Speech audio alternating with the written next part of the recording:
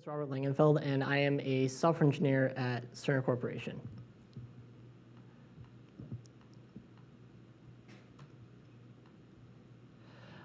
So I'm from Kansas City, Missouri originally, and I hail from Nebraska, but I live and I work in Kansas City, Missouri with my wife. And I've been working at Cerner now for about 2 years straight, and I've had previous years there interning there. I work on a team called Automation Development, and our goal at Cerner is to develop software that not only makes developers' lives easier, but it makes their software better. And as part of this effort, Jenkins for us has become an immensely enormous tool for us. And there's a reason why I'm really passionate about it. So I've been actively developing now for Jenkins for almost 3 years straight. I've done this through plugin development, open source contributions, and all over the place. And the more I discover with it, the more and more I become really passionate about Jenkins. So just a brief overview of our agenda for this talk today is we'll talk a little bit about who Cerner is. We'll talk about Jenkins at Cerner with some of our automation efforts, Jenkins in the cloud. We'll talk a little bit about some of our mobile development that we've done with Jenkins. And at the end, we'll talk about some success stories that we've had with Jenkins as well. And if we had time, any questions. So who's Cerner? We were founded in 1979, and we're one of the world's leaders in healthcare IT. We have approximately 14,000 client facilities in 24 different countries. And Cerner is contributing to the systematic change of health and care delivery. For us, it's no longer about healthcare, it's about health and care. We have over 15,000 different associates, and 10,000 of those are based out of Kansas City, Missouri. The other 5,000 are based all around the world, such as UK, France, Australia, and India, just to name a few. Cerner develops software, or as we call it, solutions, that serve the clinical, financial, and operational needs of hospitals and clinics all over the world.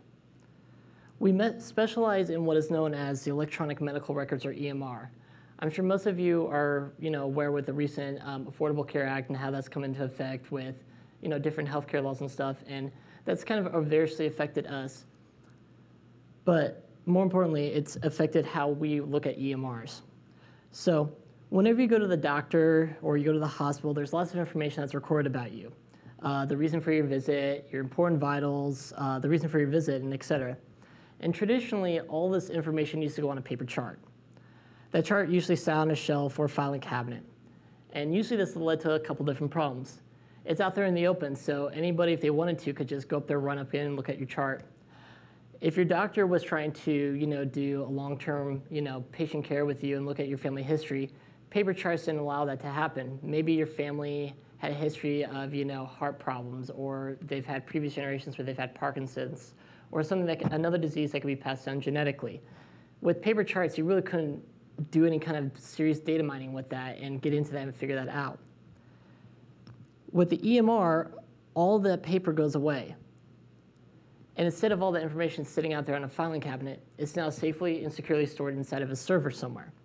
And this allows doctors and nurses to access it when they need it most. We can data mine out of this and start to do population health statistics out of it and start to notice, okay, we're starting to seeing a flu outbreak here because of these statistics. We should be preparing for this. And it allows us then to do a lot more with that information as well. And it's not just for the bad, but it's also for the good. So not only do our solutions interact with this data, our solutions can also safely host that data for our clients out there. And we have several data centers to securely store that patient's data center, and these are located several places all over the world. And this ensures that our doctors can access the patient data when it is needed most. The above picture was actually taken from one of our data centers.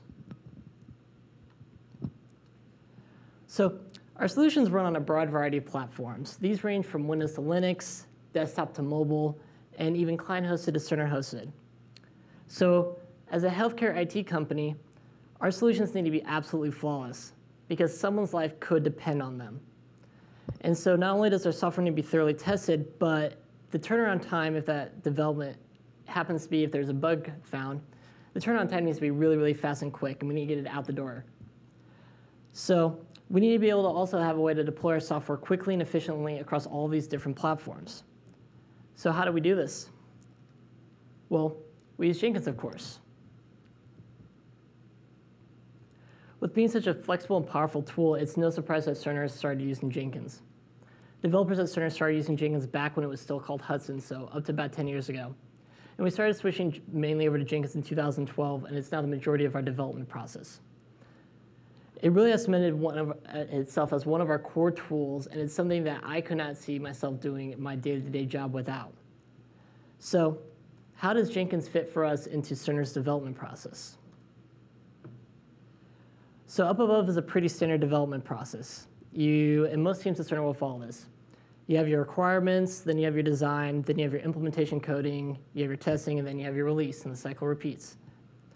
Most teams will fall into this design pattern for us, and for us at least, Jenkins for us falls in here for us. And for sure, for many of you, it's the same way. Many of our teams at Cerner also follow the Agile cycle very closely. And we have a kind of slightly modified version of Jenkins Agile cycle that we have to follow because of FDA regulations and stuff, that we have to capture a lot more evidence to prove that our software is not only safe, but it is safe for people to use out there. And Jenkins, for us at least, fits perfectly into this cycle. So after our initial iteration started, we have our coding period. As code is checked in, Jenkins builds snapshots of our trunk and runs automated testing and regression on them. And this is important for us because if something gets caught on early on in the development cycle, we don't want it to get out there. We want it to be caught right away for us, at least. After the code cutoff, Jenkins builds what we call our release candidate, and this is used for manual and automated testing. Our release candidate is sent out to our alpha and beta testing clients and physicians, and they're the ones that they will give us back feedback. They'll let us know if there's something weird on their system that doesn't work, and we'll be able to use that back. At the same time, Jenkins for us is running a series of complicated white box tests and unit and functional tests.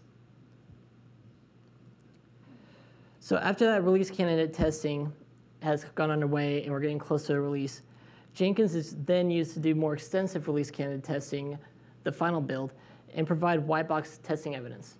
We can then capture that white box testing evidence and we can use it when we have internal audits, and we can write it for our documentation for when we release our software. And finally, we have our release cycle, which Jenkins will then use to deploy that artifact out to those release repositories. And then we'll have our delivery consultant teams and package that up and send it out to our clients. And then the cycle repeats over and over again. So just to give you a brief overview of what Jenkins is used for and who uses Jenkins for at Cerner, we've put together a quick survey that we sent out to all of our teams, and these were the results that we got back. About 75% of the Jenkins base used at Cerner are developers, and the other 17% are test analysts. We have about 5% of our base users are solution designers, and then we have our system engineers and delivery consultants at 2 and 1%. So as you can see, a large portion of that chart is made up of test analysts and developers. And that makes sense for us. But what are those other 3 roles getting out of Jenkins anyway? So I put up a slide here that shows our brief overview of what those 3 roles do and what their roles are at Cerner. So our solution designers are the ones that help us shape the look, functionality, and feel of the product. Our engineers are the ones that keep the domains and servers up and running and make sure that they're always functional. And our delivery consultants are the ones who work directly with clients to implement solutions. So what are they getting out of Jenkins? Our solution designers will actually use Jenkins with our UI automation tool, which I'll talk about here in a minute, to help validate and build and ensure that the workflows that they design and come up with work correctly, and they work against all the user stories. At the same time, they're testing to make sure that it doesn't impact the other workflows that are going on that we have established, because we don't want to interrupt anything that we've previously done. Our system engineers use it to build out our servers for us and do functional testing on that. And finally, our delivery consultants, the ones who have the least amount of coding experience possible, will actually use Jenkins to package our code and verify that the code is the right set that the client needs. And they use this by using Jenkins, and they have an and job that runs on it. And a good example of this is we have a delivery consultant team out in France that they will actually use Jenkins to take it, internationalize it, and package the code up in the correct internationalization before giving it out to clients.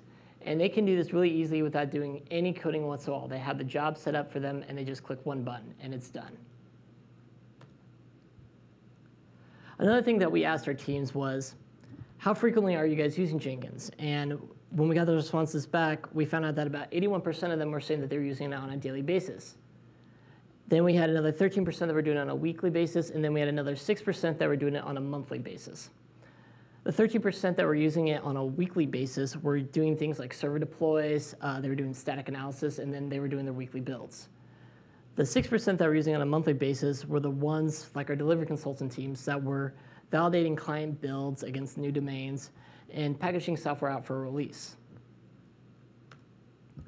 A little bit more detailed breakdown usage was, what are you guys actually using Jenkins for?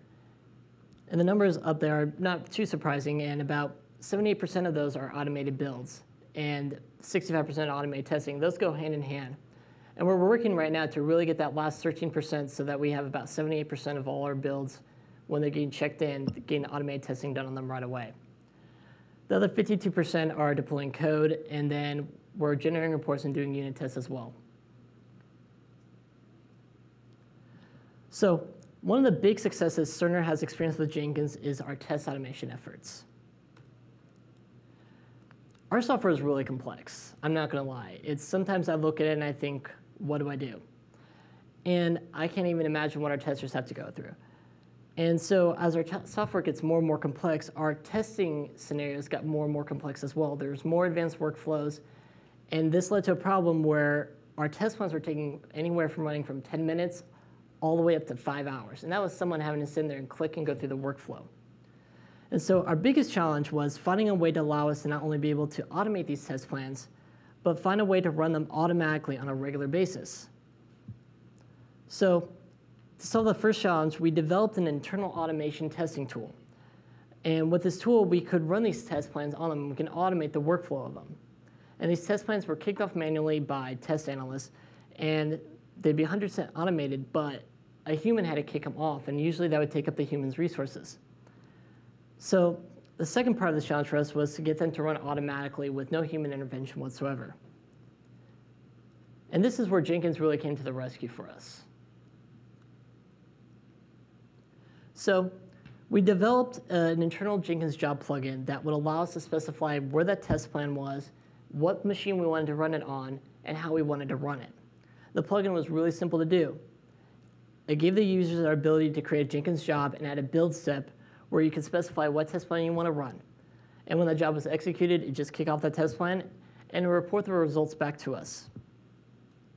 The job would receive a pass or fail status depending on if the test plan passed or failed. It didn't matter if the build failed or not, just as long as the test plan passed or failed. The test plan results were then also stored on the job itself. So when we archive our jobs off, we also have a history of how is this test plan ran, and how is it executed, and what is its pass-fail status. And usually this lines up really well with our code check-in status as well. If we had a bad check-in, if we go to our job history, we usually have some bad job runs, and we have a lot of red statuses that usually line up with that commit. So what did this allow us to do? We can now automate our test plans that we use for our regressional and functional testing and have the jobs run on a nightly basis for us. Thanks to the ability that Jenkins can now schedule jobs to kick off at a certain time, and you can have those repeat. So for us, we have our jobs kicking off every night at 7 p.m. We're already home, and then when we come in the morning, we can simply look at Jenkins, get a broad overview, and see what passed the night before and what didn't pass, and figure out what happened. And the thing that this happened for us, allowed us to do was then we could also then take our latest build, and it would always build out fresh, and then before running this job. So we could add another build step on there that would say, go out, build job, or run this bat file, download it onto your machine, and build that out before you run your test. We worked on this plugin, I think, for about 3 or 4 months before it was finally finished out, and it's been a very, very, very successful plugin for us. And this was our big reaction when we found out that we could do this. And this started to make us think, what else could we do with Jenkins? What else can we, how else can we leverage this to, utilize these testing abilities and these environment-based stuff? So that's when we really started getting into cloud development with Jenkins. So when your software is really as complicated as ours, you needed to be able to run on basically any OS that a client could potentially use. So we have some clients that are still running on Windows XP. We have some clients that are using Windows Vista all the way up through Windows 7.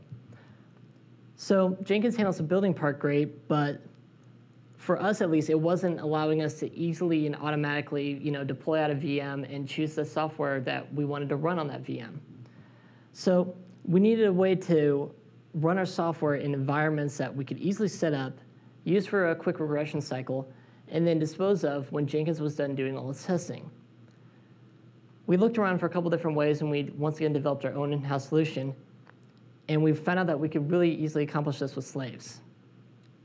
So Cerner has a virtualization farm where we could deploy a VM out, configure it out, and then build all the software onto it that we want to test onto it. So various versions of Millennium, et cetera, et cetera. And then once we were done configuring that machine, we can save it back off to that catalog later, and it's a safe sandbox environment for our developers to use. And so since we have that safe sandbox environment, we can do all sorts of crazy testing on it. We can test connection drops. We can do incorrect DNS configurations, et cetera, without worrying about ever touching patient data, without ever worrying about touching production code or production environments. So if anything happens to get screwed up on there, all we have to do is check the box back in, it gets reset, and we check it back out, and it's a clean reset for us. It's like nothing ever happened before. Because of this flexibility with the system, we could easily leverage this with Jenkins to make it easier for us to launch these environments that fitted our testing needs. So once again, we leveraged the powerful features of the Jenkins SDK and developed another plugin that could configure and create these Jenkins slaves based on the job that was running. The plugin will simply look at the label of the job and sitting in the queue, and it would see if there was a slave device out there that was already running with that label. If none were there, it would launch a new slave VM and link a Jenkins slave to it. Simple as that. You configure the VM section in Jenkins, so you can tell Jenkins, I want this VM with these types of labels. So for example, I have a Windows VM that runs Windows 7 on it. On the backend configuration Jenkins, I can set it up to say, for this Windows 7 configuration, I want it to be launched every time there's a job that has these specific labels on it, and Jenkins will do that.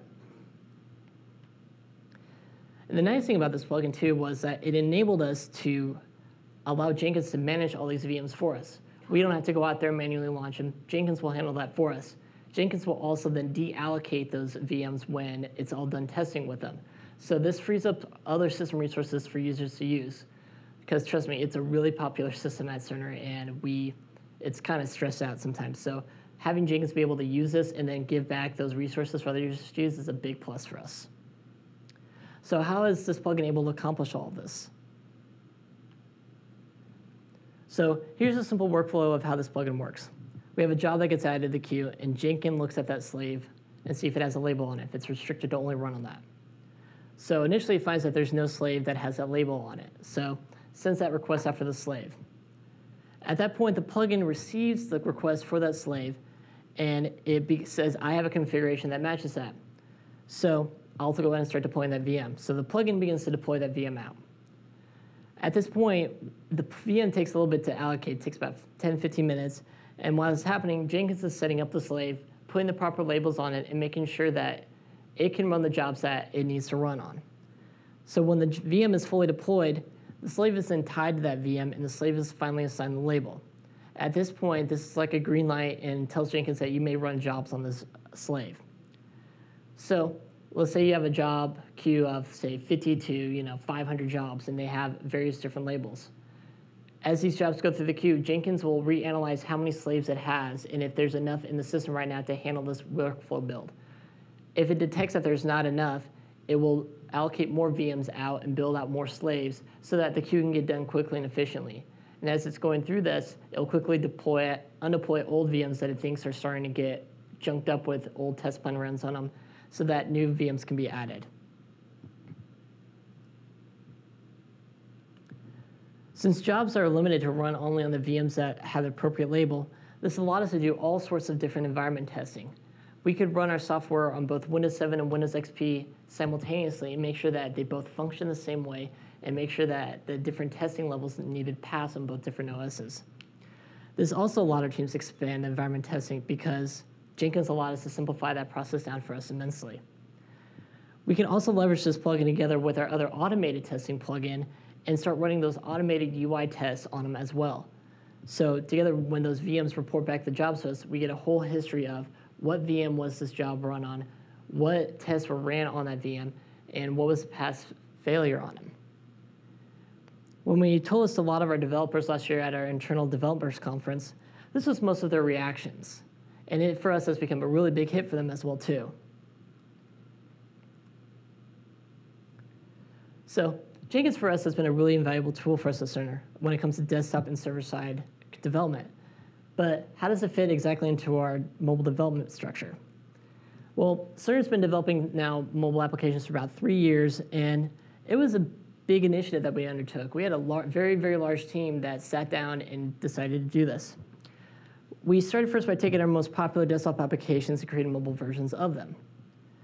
And while we were doing this, we had a couple of different challenges that came up. The big one was that we wanted to make sure that our mobile apps were tested as well as our desktop apps. And that was something that we looked at a lot of different things, and we thought for a while there that it wasn't really going to be possible without a lot of work. So we looked at a couple different tools, and we kind of settled on a couple. And there's a lot of tools out there that you can use, such as Eggplant, Appium, you can use TestFlight to deploy, and so on. And all these things made it easier for us, but they weren't 100% automatable, and they still quite aren't for us, at least. We need something more that could follow our current processes while still providing our developers and testers ease of use without a lot of overhead. And so at Cerner, we found a way to integrate all these tools in Jenkins. There's some great open source plugins out there for them. And it made our mobile development process a whole lot easier overall. So here's our Jenkins mobile testing setup at Cerner. And it's not as complicated as you actually think it is. So for mobile teams, they have a very special Jenkins server that has a Mac Mini testing cluster hooked up to it. Each of these Mac Minis has 1 or 2 mobile devices that are hooked up as well. The Jenkins server treats each of these as an individual slate device. So for example, if I had a Mac Mini that had an iPad and also a Nexus 7 on it, Jenkins would see each of those, not the Mac Mini, as a slate device and as something that it could run Appium scripts on. So when the build is checked in for testing, Jenkins will build it out for us and deploy it out to each of these devices and through TestFlight, and the devices get automatically updated for us. And so testing scripts are then checked into GitHub and SVN and et cetera, and Jenkins will actually point to that repo and will pull out those scripts for us and run them on these devices. So after the devices are done deploying, Jenkins automatically runs these scripts just like they would any other test plan for us. And right now, this is primarily done through Appium. And Appium's a great tool. I'm sure many of you who've done mobile are familiar with what Appium does and how it allows us to write generic scripts that we can apply to across all of our devices. So as these are being done, all those results are being reported back to us, and they're being safely archived off. And we can use those again, once again, when we deploy out and we have to do releases on them.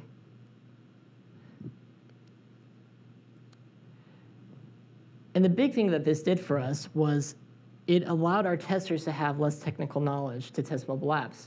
If you've ever used Appium before to initially write the test plan and get it set up and running, it's kind of a technical process. And someone who's had zero coding practice or is not as familiar with Appium will get really confused with how this works. And so because of Jenkins, we can easily set up jobs to have scripts just automatically run Appium on them. And then our testers just have to kick them off one by one. And they have no technical knowledge that they need. And Jenkins also then, for us at least, helps us manage our devices. So if Jenkins detects that this device's load is too high and its queue is too big, Jenkins will then offset that work to another app. Sorry, not another app, but another device. We also get a lot higher quality testing out of this. Our apps are getting tested a lot more consistently now thanks to Jenkins, and they're built a lot more often. And this leads to fewer defects and safer software for our clients. And the other big thing that we got out of this was that we have less people time testing. Because our testers are not having to sit there and then run one test plan one at a time, they can now free up their devices to do other sorts of stuff, such as more bleeding edge testing on our devices and apps. And so that ensures that we make sure that we have our bases covered, but we also have all of our edge cases covered as well. And the best part, we get more frequent app releases because of this. Because of Jenkins' ability to get into this and be able to test our mobile apps, we get better apps, our customers are a lot happier, and at the end of the day, we get an overall better bottom line. Sure, many of you are like this at this point, but we're almost there, I promise. So, as I'm sure you can tell, Jenkins has been a really vital part for us, and it's been a huge success for us. And one of the things I really wanted to share with you guys today is how we get teams who have never worked with Jenkins before up and running with Jenkins. As you can imagine, there is some hesitation with teams that have never used Jenkins before. And we have a lot of different teams at Cerner. And so usually the biggest things that we hear are, we don't have time to set up a Jenkins server, our developers and testers have never used Jenkins, or the big thing is that they just don't see a benefit to maintaining jobs, tests, and scripts that Jenkins runs on. And while all these things are a valid concern, we found a couple different strategies that will help encourage teams to adopt Jenkins and use it for CI and continuous delivery.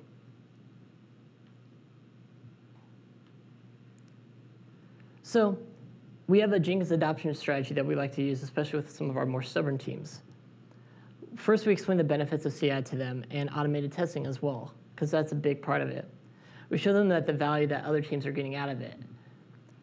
We lay out a timetable for Jenkins adoption, and we work with them to make sure that the time frame works within their busy schedule and to make sure that they can easily adopt it. So the big steps in that would be setting up a server, writing your first couple jobs, and writing your first couple of automated tests.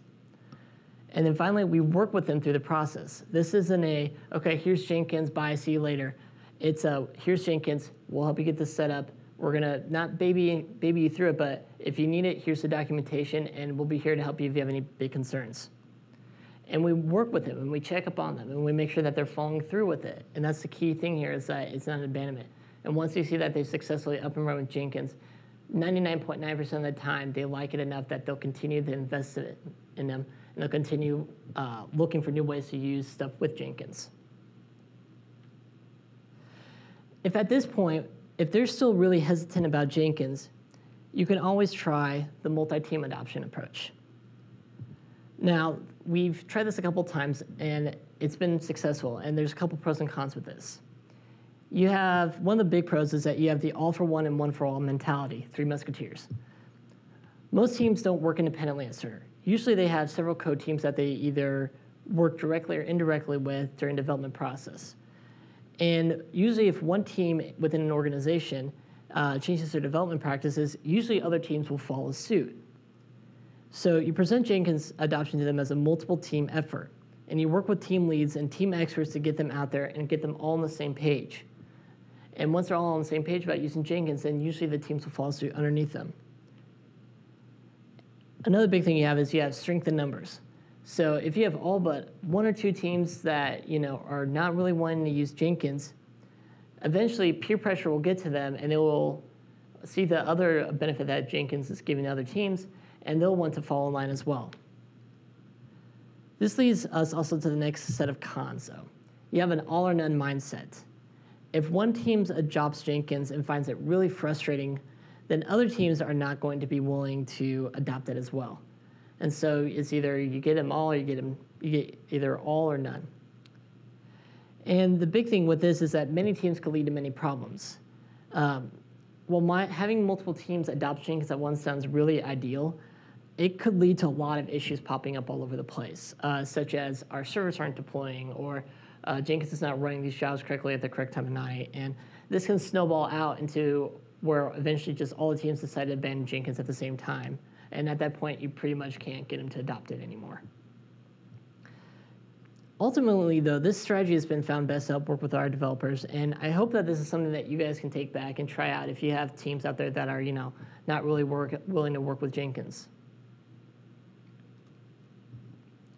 So, as you can tell from my presentation today, Jenkins has become a really integral part of our development here at Cerner. It has helped increase our automation efforts across all of our platforms thanks to Jenkins' ability to interact with both cloud environments, desktop servers, and so forth. We have a lot more better and stable builds than we've had in the past years. Because we're no longer relying on humans to run those build steps and relying on Jenkins solely, we have less human interaction, so there's less human error in them. And we have a higher turnaround time in development thanks to faster testing. And we also have an easier mobile development and testing thanks to Jenkins' ability to integrate with Appium, TestFlight, and all of our mobile testing solutions.